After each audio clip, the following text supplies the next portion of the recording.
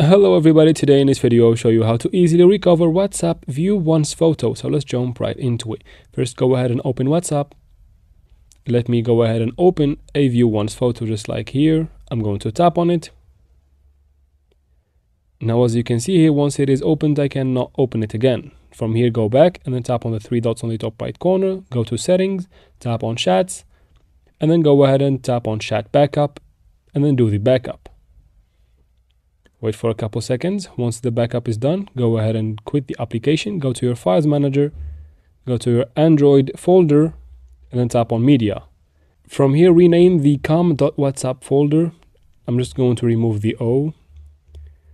After that, I quit, and then I uninstall WhatsApp completely. Once I uninstall it, I go back to Play Store to install it once again. Now, once it is installed, open it and then set up your profile. Once you are in this screen right here, go ahead and tap on Restore.